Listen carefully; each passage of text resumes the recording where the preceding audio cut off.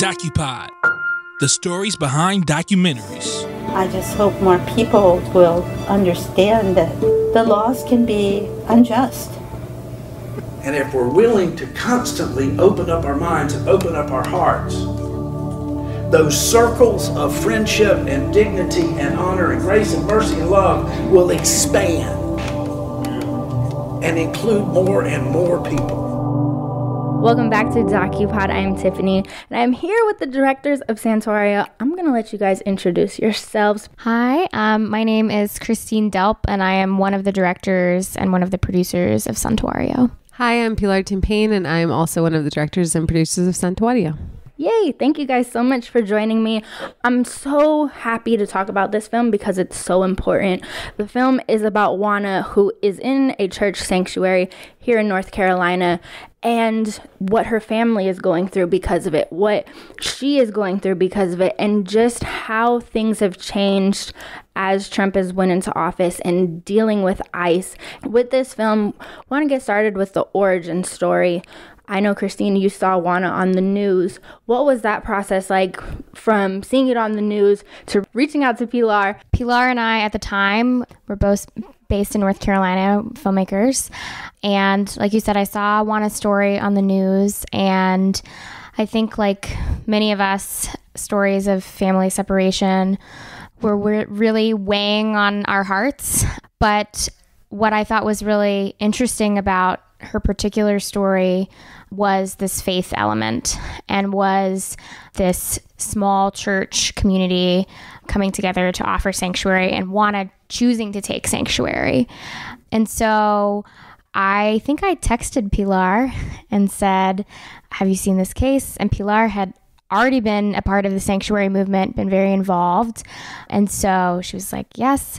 And I was like, I think we should make a film about her. This is a big news story right now, but I think it needs to be told in a longer form. Yeah, and I think kind of like contextually after the 2016 elections, and even like some people would say before that as well, there were kind of some protections for people being rolled back who had originally not necessarily been targeted by ICE and deportation. And there is an older practice by ICE called prosecutorial discretion that very specifically was being rolled back around, I guess, what we're calling the Trump era. So prosecutorial discretion was when they would kind of let someone continue to stay and work in a country, and they wouldn't necessarily go after certain deportations. They would allow people who weren't, I guess, breaking any real laws out here, continue to live and make money and be with their families and these kind of things. And that has been changing over time in the last few years. So after that kind of started happening, I think the church movements and faith-based movements began to step up and say, what can the church do, or what can people of faith enact to make a difference? And I think one of the things that came up during those conversations was sanctuary, because it was a very old tradition, but also something that they've done in the US before. In the 80s specifically, it was kind of like a movement that happened at that time. And then that was kind of their answer to, like, how do you create safe space for families like Juana's and people like in her situation? So that also kind of is just framing a little bit of how we came to the wider conversation. What was your work before with sanctuaries? So I graduated from Duke Divinity School, which is a theological education institution. And after leaving the Div School, I kind of remained connected in terms of community organizing and conversations around issues of justice, especially in this area. And there was a large conversation around sanctuary really right around the time, a few months before when I went into sanctuary. And I think people, again, like the church was trying to find their response to some of these crackdowns and the ways that ICE was becoming emboldened to do more deportations and more raids and these other things that we see in our state, in North Carolina. I'm not sure exactly what happens in California, but I mean, it's similar in that way. So there was a large gathering here. There's a kind of a conference around sanctuary specifically in early 2017. And Juana went into sanctuary May 2017. And then that leads us to how long you worked on it. You mentioned that Juana went into Sanctuary in May 2017, correct? Yes, and she's still there after almost 2 years. Goodness. What was the process like as far as the timeline? How long spent filming? How long spent editing? That whole labor of love that goes into it. I think when we first started making this, we thought it was going to be a lot shorter. We thought that it would be probably 10 minutes and end up on a news platform. And that was mainly because, we didn't have funding. We were calling in favors. We thought we were just going to try to produce something fairly quick. But the more time we spent there, the more that we realized that it needed to be a longer period of time, that time itself is a huge part of the Sanctuary story. Being in limbo for an unknown amount of time, and how being in Sanctuary over time changes you and changes your loved ones. And so we filmed for 7 months, and then we edited for around another 6 months, give or take.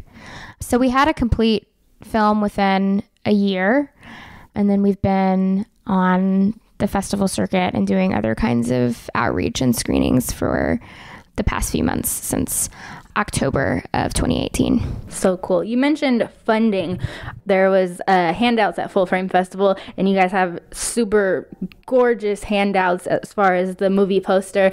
And on the back, there's some incredible funders that stepped up and helped this project. I want you to not only shout them out, but kind of give us a little background story about how wonderful of an experience that was. We don't know if this film would have even gotten made without our winning this pitch through Tribeca Film Institute called the If Then Shorts.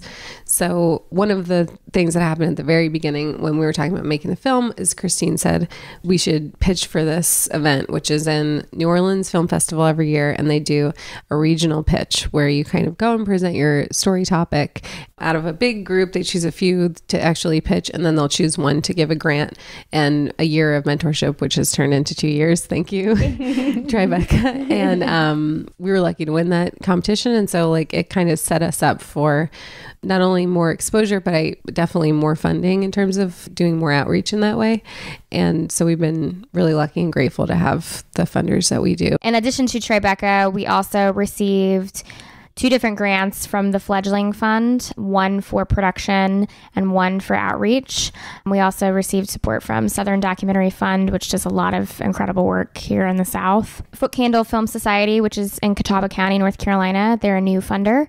And then also Women in Film Finishing Fund through Women in Film Los Angeles was our last funding in, and meant that we were able to meet our budget.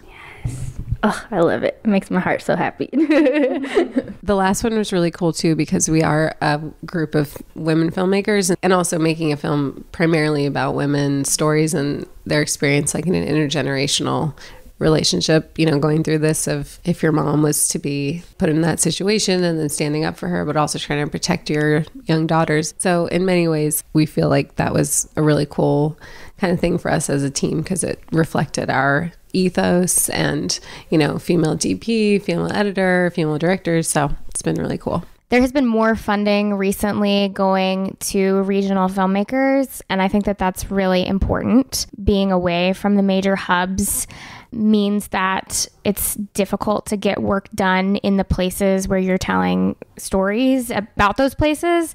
And so I think that part of the reason this film was able to be made is because funders are starting to realize that and put streams of resources in under-resourced places. And so we're grateful for that. No, that's such a necessary conversation when it comes to documentary films.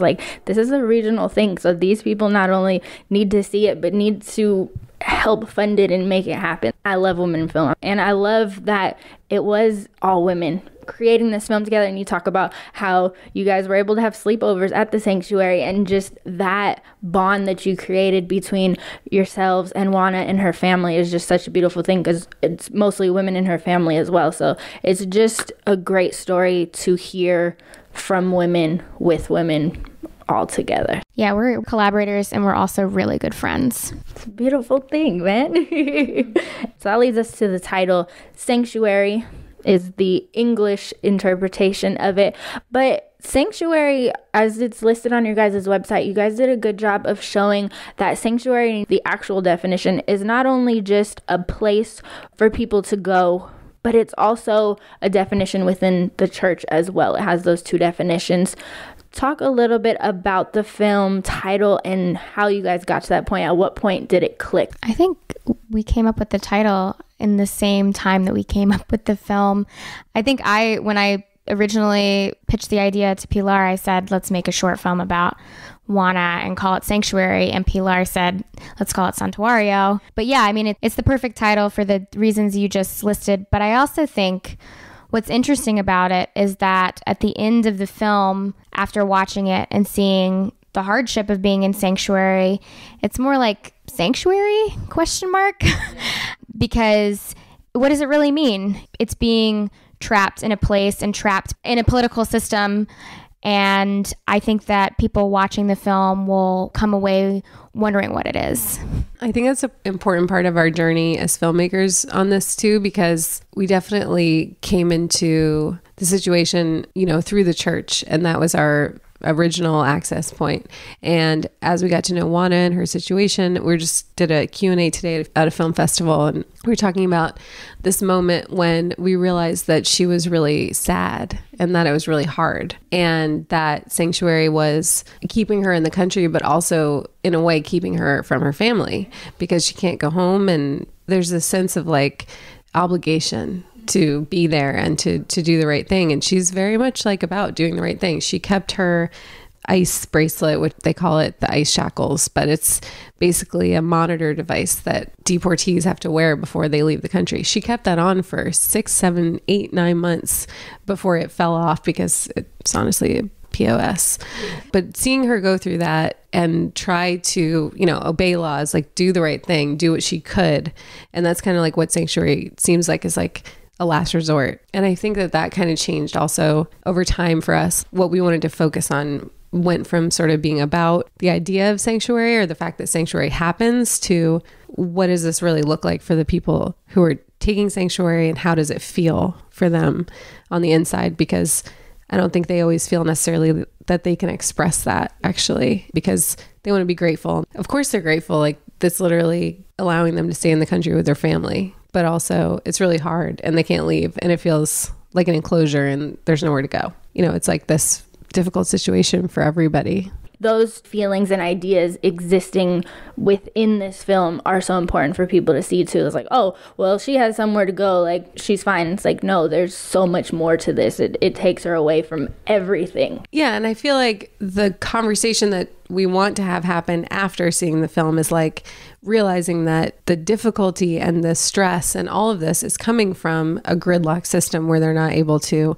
achieve citizenship, return home to your family, like very simple human rights that she wants.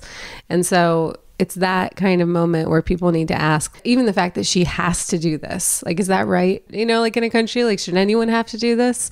It's kind of those questions that we want to address outside the film. Yeah, we say all the time that Sanctuary is not a solution, it's a Band-Aid. And even though it is an ancient tradition, as Pilar has talked about, it's not a legal thing. It is just a tradition. And so people are trying to figure out what it means and figure out if it's the right thing for families. And I think that's what we're investigating. Because I know you guys are fully immersed in everything that this film is about. For people, what is the call to action for this? How can we help Juana? How can we help other people in these situations?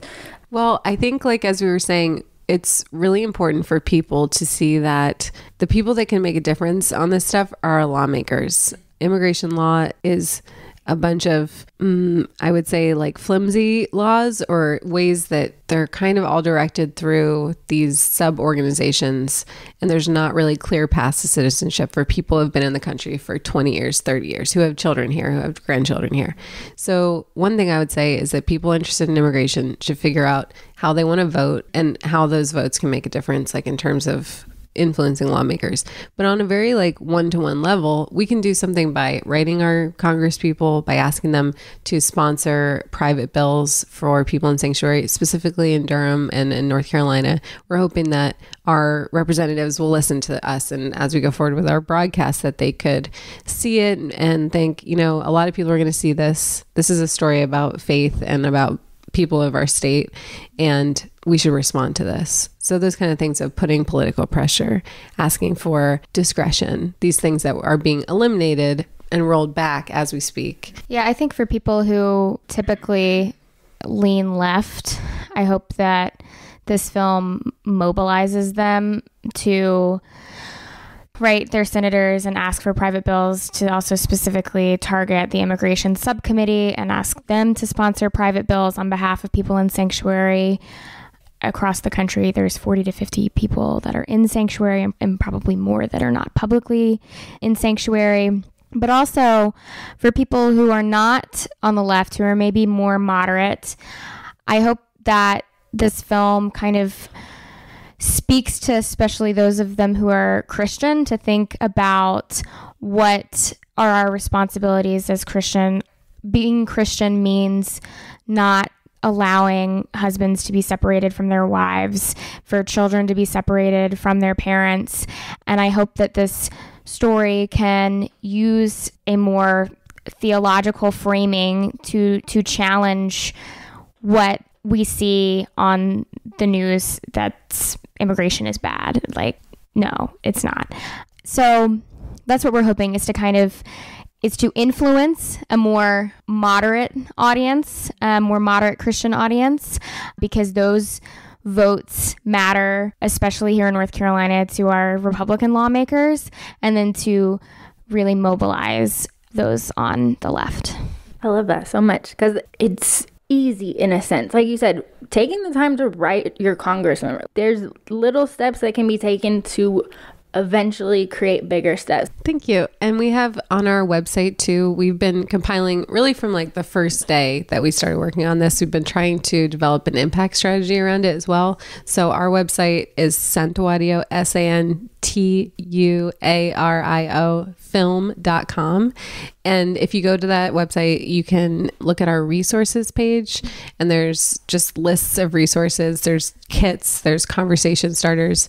And we're also hoping to do community screenings at churches with people who are interested. We also have like a request form if people wanted us to come screen it. And in those screenings, we'll also be coming with like curriculums and things that we can provide in terms of question and answer, ways to get more involved, asking the right questions, those kind of things. I don't want to attribute it to the fact that it's a full women team. That's the reason why you guys are so on point and have your bases all the way covered. But I'm just going to put it out there. It's so cool to see a group of women not only create a film, but everything from top to bottom is completely taken care of. And you guys really thought of everything. Well, I got to give a shout out again to our funders for that, because it's our funders, it's people who supported us, it's people who gave us a chance to bring this story to audiences. That's the reason why we're able to do that. Otherwise, like just Christine and I trying to work on this with no resources, or being able to bring in so many amazing people to work with us or do outreach in this kind of way, it would just not even be possible. So we're like super grateful. And we've also been working with Working Films. That's an incredible impact partner. And we're really excited about what we're doing with them and strategies that we're working on. So that's a wonderful segue. Upcoming screenings. So we have screenings upcoming in Minneapolis and in Boston. And then in May, we will be premiering on a program called Real South that is executive produced by South Carolina ETV and UNC TV here in North Carolina, but is broadcast nationally.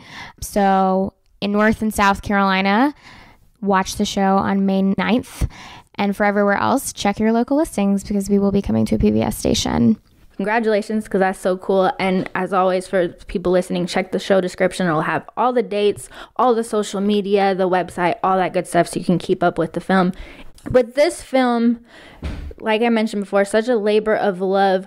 What has it taught each of you, either professionally or personally, while creating it? I think this film has taught me a number of different things personally and professionally. It's taught me that I should work with people that I respect and admire and who I like personally and who can really add something to the film. I think Pilar and I both have very different perspectives on the story that were both very important in the film being what it is. And then I also think this film has taught me that while you can prepare for making a documentary, you can't plan. So I think some of the most magical moments in our film, we were prepared for them, meaning that we were there and we had spent so much time with the family that we had this sort of level of intimate access. But what actually happened, we could have never planned for. And it was this really beautiful kind of alchemy that happened and is the kind of stuff that makes us remember why we love documentary. So I think as someone who is a natural planner, I learned a lot from that about always keep rolling, always be there, always have your best people there, but you can't plan for what your film is going to end up being. I think that with this film, for sure, ways that it changed me. One thing it's really changed, I guess, would be the sense of how to allow your characters into roles that feel like leadership and to ask them directly, is this working? You know, once we were done with the film, like, I think we did something that people always say you shouldn't do, which is that we showed the film to them. And we asked people, like, you know, does this feel right? And did this affect you, like, in a way that you wanted to affect other people? You know, like, these kind of questions. You know, they can't be like film critics, but they can see it and be involved in the idea of, like, this is their story. While we're still editing. Yeah, while we're still editing, like in a rough cut stage. And I feel like there's a lot of people who maybe in the past have shied away from that. And I'm not really sure why, because at the end of the day, like, perspective is not objective. Like, we're in relationship with our subject, whether or not we want to be, or whether we're put there by, you know, work or this interest in a subject, whatever it is. But once you're engaging with people, this is their life, not our lives. You know, it's become our life because we're involved in their lives. And I feel like it's about faithfulness to that too, being like true to that story, which goes on beyond the film, and like ask what's next and how do you address that. And a big part of that for us is making sure that the family is like involved in our process at this point, even out to distribution, like asking the questions that are hard to talk about, honestly, sometimes, and just being like, how can we help you? What is the way to be involved in this? I feel like those are all ideas until you put them into action. And then that's hard work. It's hard work to do that. It's a lot of time. It's a lot of emotional labor. And I think that it's something that documentarians should be prepared for and also to address in their film planning and ideas. It's very important, and I think it makes a big difference in the long term of bringing this film back to a community, not just like taking it out. Now, it's so interesting because, yeah, you do hear that. I even know an editor who won't even meet the subject of a film because she doesn't want to get her point of view interjected into the editing process. But as directors and as creators, you also do have a responsibility to make sure that the story that you're telling sits right with the person whose story you're telling. And so I think that you guys having them involved and letting them see rough cuts is super important and a beautiful thing to actually make sure that they're being represented well, because that's the least we can do as storytellers. So I think it's important. So I agree with your guys' perspective, definitely. You know, I think our responsibilities to characters are sometimes different based on what the story is. The rules about investigative journalism and keeping the people in your project away from your project, that's true if you're doing something that's an expose about government. It's true for people in power. It's not true for people who are being manipulated and exploited by the government. Those are the people that need to have a say in what their story is and how their story is being portrayed. Yes, yes, yes. Anything else you ladies want to tell the people? I think that as documentarians, we're just really grateful to be able to share these stories and like bring it to people. And that definitely with a film like this, we just hope that people will really take action and put into their minds that this isn't just something to learn about, but it's something to think about how we're living and how we're going to treat other people. And that's what we hope that anybody listening, just to think about that and to check out our film. Once again, Santuario, santuariofilm.com. Check it out. All the social media and screenings will be down in the description. Thank you, ladies, so much. I really, really appreciate it. Thank you. Thank you. This was awesome. Yay. Thank you for everything. And as always, thank you so much for checking out this episode. If you enjoyed it, make sure to hit that follow or subscribe button on whatever you're listening on. And then down there in the show description is going to be the screenings and more information. And then reach out to me. Just say hi or let me know what your favorite part was. I'm on Twitter @SpecialSays, and on Instagram it's @SpecialSays as well.